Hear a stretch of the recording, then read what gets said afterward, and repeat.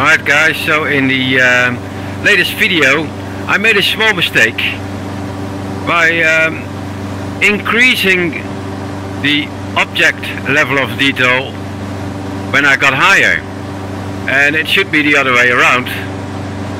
It should decrease, as I don't need all that detail when I'm up in the sky. As we're departing here from Leso in Spain.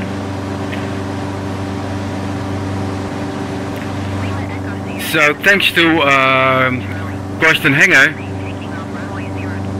providing with a very detailed configuration for the dynamic level of detail,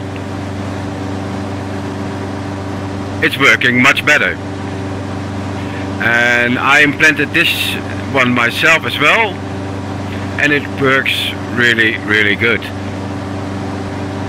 So now you have small increments of the altitude and the increase of the terrain level of detail and the decrease of object level of detail.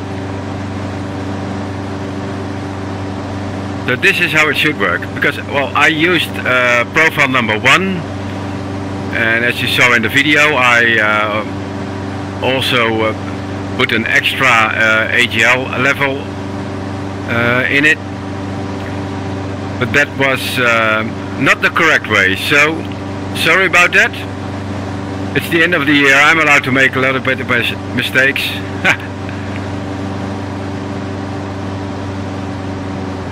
But now it really runs very smooth.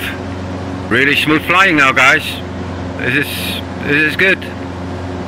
Alright, and I have another extra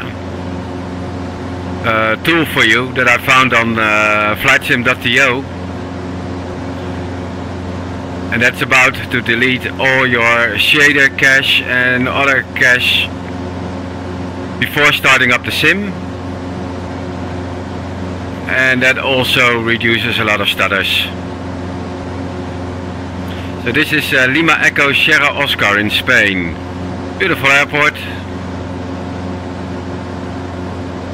Small one. Really well made. Okay guys, this was it. This was Mike 30 Sim. And sorry about the mistake I made, but I hope it's fine now.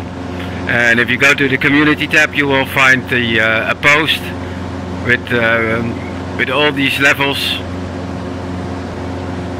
So feel free to copy them and have fun with this this very nice mod. I'm really happy with it. Alright, bye bye for now and take care.